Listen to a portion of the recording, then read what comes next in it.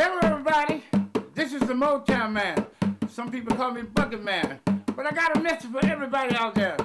Beware, beware, of wearing the hood in the neighborhood, of eating Skittles on your way home. Oh, beware, better beware. Look here, that's a lot of people still full of hate, and that hate got Trayvon shot.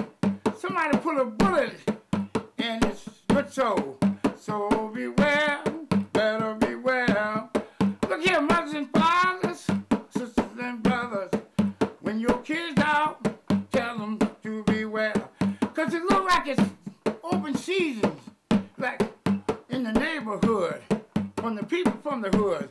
So you better beware, beware, of wearing a hood in the neighborhood.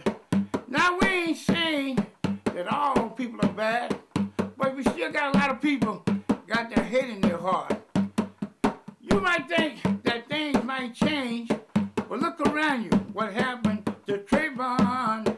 Oh, beware, of wearing a hood in the neighborhood.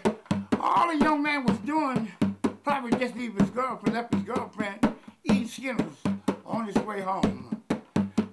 Thinking about his family, and all of a sudden, somebody who had hate in their heart put a bullet in his heart. Oh, beware, teaching your kids to don't wear a hood in the neighborhood. Don't wear a hood in the neighborhood. Wow, don't wear a hood in the neighborhood. Thank y'all very much. Oh, yeah.